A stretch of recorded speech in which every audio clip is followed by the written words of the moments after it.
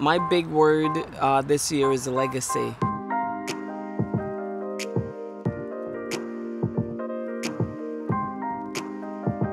I want to be sort of the conduit for change. I want to be the giver of jobs. I want to be the kind of giver of emerging artists coming from the periphery of this business and being able to share their imagination and ideas and bring a different vision of the world to Hollywood.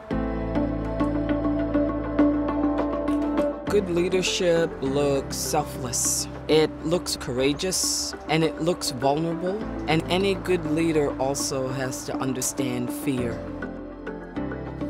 Some of my best moments have been when I've worked with people who have been in the business and gone before me. Gloria Foster, Barbara Meek, who have sat me down and given me such sound advice that woke me up, and I carried it throughout my career. And some moments also with Miss Tyson, who really schooled me as to, life.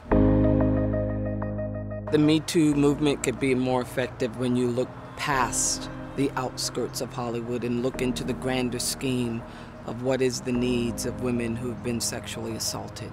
The needs of that girl in Lawndale, Chicago, and Madison, Mississippi, and Washington, D.C., and Compton, L.A., as well as the actress who was assaulted by a big executive in Hollywood. I think we bring about change through being authentic, really sharing our stories and owning it, because then it gives people permission to do the same. My biggest challenge now is honoring my authentic self, honoring that voice within me, listening to that, and not just going with the masses, not just going along to just fit in.